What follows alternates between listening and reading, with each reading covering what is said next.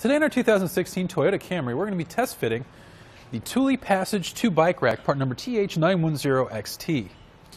We already have a bike installed on our rack. Let's go and take a closer look and show off some of the features. The cradles themselves are adjustable along the arms, and this is to accommodate loading and also to keep the space between the bikes a little bit further apart. We also have these sections here, which if you look at the bike we have installed, that'll actually allow your cables to sit in there and not get crushed by your frame once they're installed. It grips your bike by 3 points. We're going to have 2 straps up at the top and 1 off to the side, and that's going to serve as an anti-sway cradle to keep your bike from moving too far back and forth and possibly making contact with the bike in front of it. Let's go ahead and take the bike off and set it aside. We'll undo the straps at the top first, and then lift our bike up and off.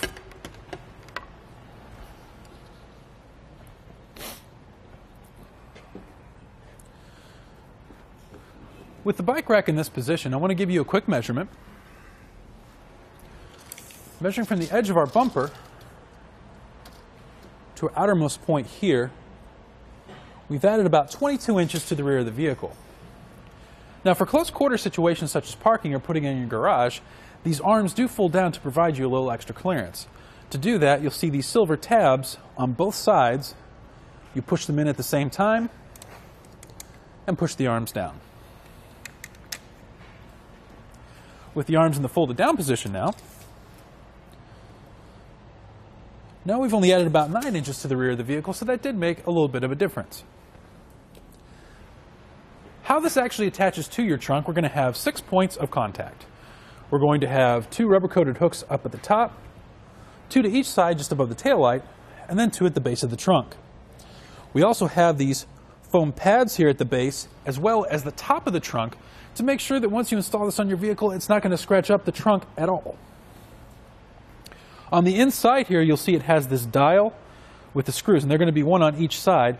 This is going to be the fit dial for this particular vehicle, and we have it set at 8, but always double check your instructions. So there you have it for the Thule Passage 2 bike rack, part number TH910XT, on our 2016 Toyota Camry. Here it is on our test course. We'll start by going through the slalom. This is going to show us the side-to-side action, which simulates turning corners or evasive maneuvers.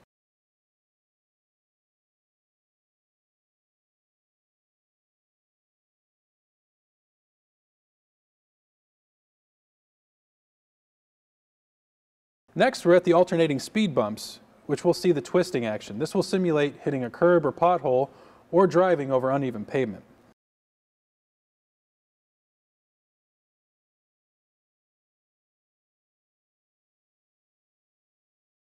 Finally, we have the full speed bumps, where we'll see the up and down action, which is just like driving out of a parking lot, garage, or driveway.